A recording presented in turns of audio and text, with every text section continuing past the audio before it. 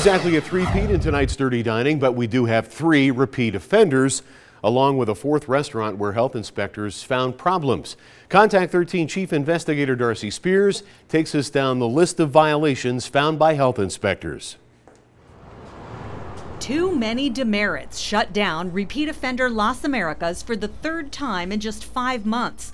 The Peruvian restaurant on Eastern and Sahara was forced to close after inspectors wrote up 46 demerits, including 2 imminent health hazards, sewage, and gross unsanitary conditions.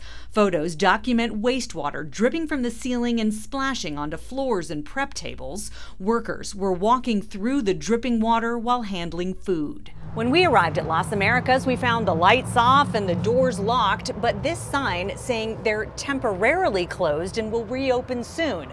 The health district tells me that should not be because the owner told them he planned to permanently close his restaurant due to ongoing issues. Issues like expired food, 20 pounds of spoiled rotten lettuce. There was also a clean pepper stored on a dirty shelf, a 5-gallon dish detergent bucket being used to store octopus, numerous flies in the kitchen, and excessive food debris on floors.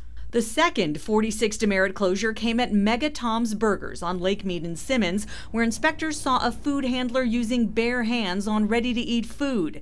They also wrote up expired fried rice, 2-week-old refried beans, and no person in charge. The food handlers in the facility did not want to assume responsibility of person in charge and called the owner to the store. Which is exactly what happened when we were there. That's up to them, the owner, and he's not here right now. We're trying to get him. We got in contact with him. I don't know if he's coming down yet. Well, first they said that he was just left. Then they told me he was in California.